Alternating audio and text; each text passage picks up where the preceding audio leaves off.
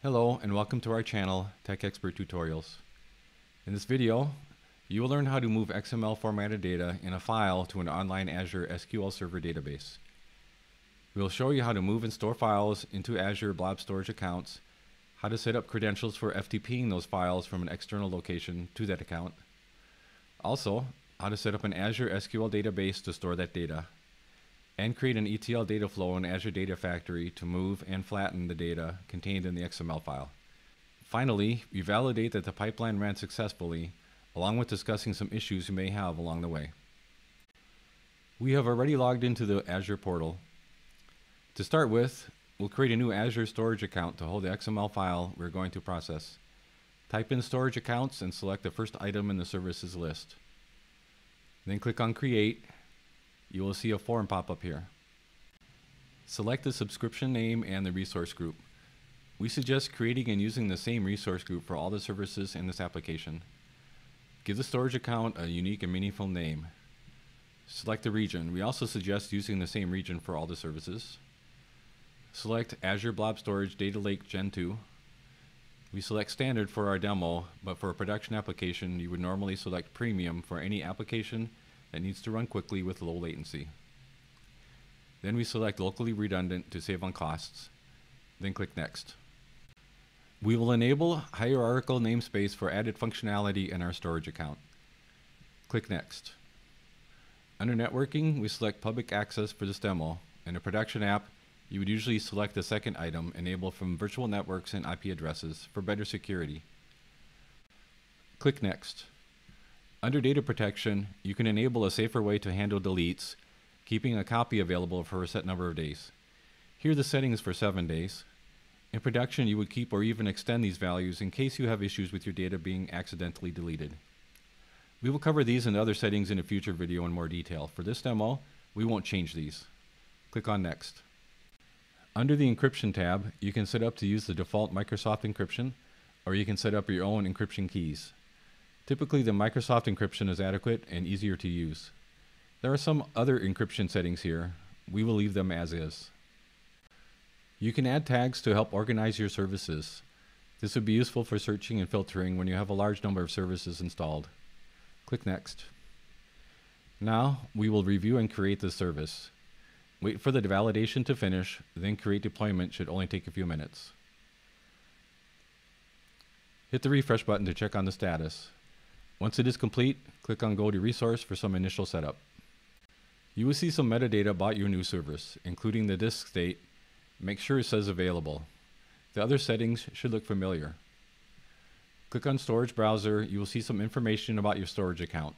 We want to create a new Blob container to store the XML files. Click on Blob Containers. There is a default container named Logs. This is where you would store logging data for troubleshooting. We add a new container, give it a name, and click Create. Hit refresh until the new container shows up in the list. Now that we created a container, we will set up the SFTP account and credentials for copying external files into that container. First, we enable SFTP, which will incur some hourly costs. There is a link to learn more about the pricing for this setting. Click on the link to view the pricing and billing details. Based on our settings, including hierarchical and LRS, the cost for storage would be between 0.0036 and 15 cents per gigabyte per month for the first 50 terabytes. We wouldn't use archive for an application. There are other options such as permanent storage, data transfer costs, SFTP charges, and adding indexes on blobs for quicker searching on this page. Close this page and select Enable. That was pretty quick. Now, we will add a local user. Here, we set up the username and authentication method. We will use an SSH password in this demo. Click Next. Now we create the permissions for this user. We select the container we created earlier. We give it read, write, create, and optionally delete permissions.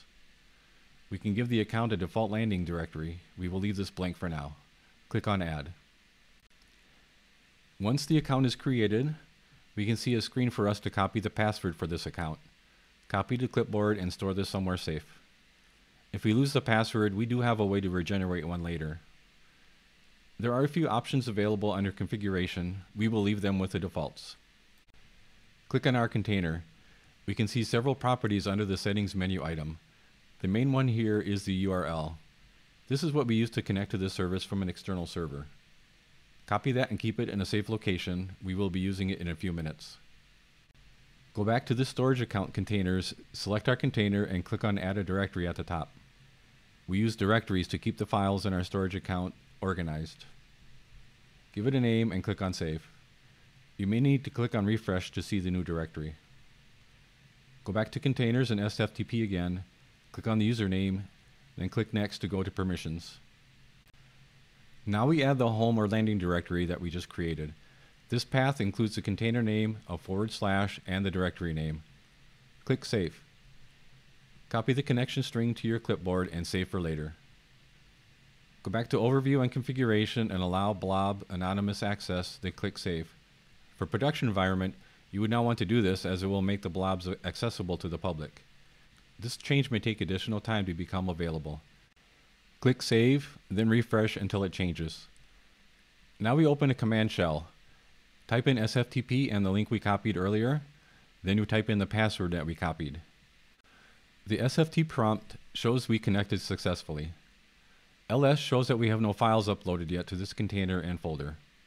pwd shows the current directory we are in. Now we are going to upload an XML file to the folder in our container. We move to the local directory that contains our XML file and log in again. We will use the put command to copy the files to the Azure storage account and upload 3 files there. Run ls again, and now we see the 3 files were successfully uploaded. Quit gets us out of the SFTP application. Go back to the storage browser for our account and click on the folder that we copied the files into. We see the 3 files here also. If you want to make this service more secure, you can disable access except to virtual networks and IP addresses that you select. You can put them on a whitelist so they can access the storage account. Click on the second item, Enable from selected networks and addresses.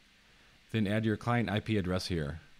Align with a virtual network you may also already have been using in Azure. Click Save. Now we verify our new, more secure settings in a command prompt. Okay, looks good. For the SQL database, we already created one in an earlier video. See that video for details on how to create and set up an SQL Server database in Azure. Link in the description below. The next step is to create the Data Factory. Click on Create Data Factory. Here you will need to select a subscription, a resource group, and give it a unique name and select your region. There's only one version available now, v2. Click Next. We can configure Git later. Click Next. Under Network, we select the defaults. For a production app, you would want a private endpoint for higher security. Click Next. We don't have our own encryption key. Leave this unchecked. Click Next. You can add tags here. Click Next. Then click Review and Create. The review passed. Click on Create. The setup and deployment will take a few minutes. When it's finished, click on Go to Resource to create a new pipeline and data flow. Then click on Launch Studio. See our video for more details on how to create and use Data Factory services. Link in the description below. When Data Factory is ready, click on the Author button on the left, or click on the New button and select Pipeline. Here, you can select a new name for the service and add a description. We will need to create 2 new datasets, one for the storage account and another for the SQL Server database. Click on the 3 ellipses on the right and select New Dataset. Look for Azure Blob Storage, click Continue, and then look for XML format. Click on Continue. Give it a name, and then click on Linked Service. Nothing appears here, so we create a new one. Name the service and give it a description. We will use the default runtime, but if it is slow, you can create a more powerful runtime here, with more cores, etc. For authentication, we select Account Key. Anonymous would cause security issues, and of the others, Account Key is the simplest one to authenticate with. We will be using the connection string option and using an Azure subscription. We select the subscription and the storage account we created earlier. Now we test the connection, and it worked. Click on Create. Here we set up the file path we created earlier, including the container, folder, and file name we uploaded. For this demo, we are processing one XML file with a fixed name. We click on the Browse button and look for our path. Click OK. We can see the new dataset on the left. Next, we add an activity, New Data Flow, and drag it over to the pipeline. Click on Source to set that up. We rename the output stream along with the source name. We select the storage account dataset we created earlier. We want to be able to infer column types from the data. The XML data may change over time. This will accommodate those changes. We open the connection and verify we are using the correct dataset. Click on Source Options and select Allow No Files Found if you want to ignore any error from the situation. You can add the input file name to the table schema and name that column here. You have a few options for the input file.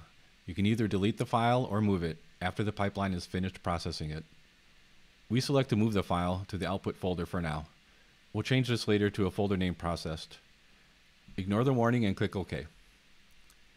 Note that these settings will overwrite files with the same name. Usually you would input a file with a date or a timestamp for debugging later. Here, you could select to validate the XML is formed correctly using an XML definition or XSD file. If we see errors in the data, we would want to select this. For this demo, we will leave it set to none. Click on the Projection tab. The import projection is disabled. We need to select Dataflow Debug at the top to see this enabled. This will help us to view the XML input and output later. Now click on Optimize. Keep the current partitioning selected.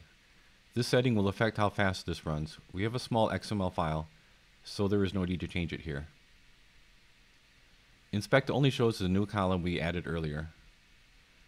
Data Preview does not show anything here. To get this working, we go back to the Projection tab and turn on the Dataflow Debug. This will start up the integration runtime in debug mode. It may take a while to get the runtime started up. Note that we selected for it to only run for 1 hour. Once it is ready, you can see the import projection item enabled. Click on it. This will also take a few minutes. Once it is done, you will see the XML attributes and data types listed.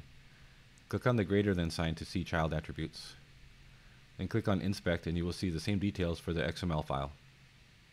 Click on Data Preview and refresh to see those details. Everything looks okay so far. Now we add another step to the data flow by clicking on the plus sign on the lower right. Select Flatten. This will take the XML format and convert it into a CSV format for loading into the SQL table. You can rename and add a description here. We will unroll the data by the record attribute, as this is the XML tag where the data columns are included under. Here, we select the input XML attributes and output column names for the SQL table. You can use the Add Mapping button to add more columns to the table. For Optimize, we use current partitioning. Inspect shows us details on the order and column names along with data types. This time, Data Preview shows us the data in CSV format. 5 columns here and the data looks correct. However, it looks like the address column needs to be renamed. We go back to the Flatten settings and change it. Now it looks better. Next, we add a sync item. We rename the output stream and recreate a new dataset for the SQL database we are using. Click New and select Azure SQL Database, then click Continue. Change the name and select the link service that points to the Azure database we created earlier. We will select from an existing table, but leave the table name blank for now. Click OK. We test the connection, everything looks okay. We want to allow for schema drift, meaning the column names may change over time. Click on our new dataset on the left, and here we will be selecting the schema and table names for our output table. Click on Enter manually, type in DBO for the schema, and select a name for the table. Go back to the data flow and hit the Validate button. Okay, validation passed. Now, we will publish our changes so they won't be lost if we are disconnected from Azure. It's a good idea to publish often to save your work. Click Publish. Once it's finished, go back to the pipeline and click on Debug to run the pipeline in debug mode. The status will show up below. This may take a minute or two. When it finishes, you should see a succeed or failure status.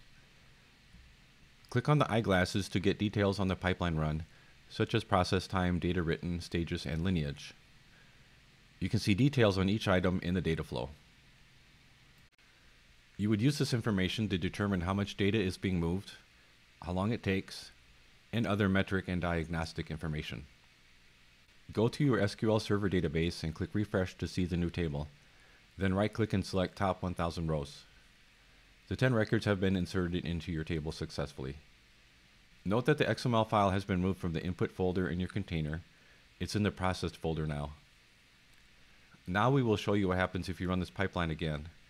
Upload the file back into the input folder, then go back and run the pipeline with debug again. The SQL table now has 20 records with duplicates. You have two options to avoid duplicates. You can either move the staging data to a data warehouse and delete it from here, or you can modify this pipeline to truncate the table each time it runs. For the second option, go back to the data flow, select the sync and select settings. You can add allow insert to update records instead of duplicating them. You would also add an alter row transformation to determine how and when to run an upsert versus an insert. However, since the sync is usually writing to a staging table, you would write a stored procedure to move this data to a permanent table in a data warehouse and truncate it from within the stored procedure. Finally, we show you how to schedule this as a job to run at the same time every day. Click on Add Trigger, choose New Edit, and select a new trigger. Give the trigger a name and description, select the schedule, change the start date to the time you want the job to run, and then select every 1 day and click OK.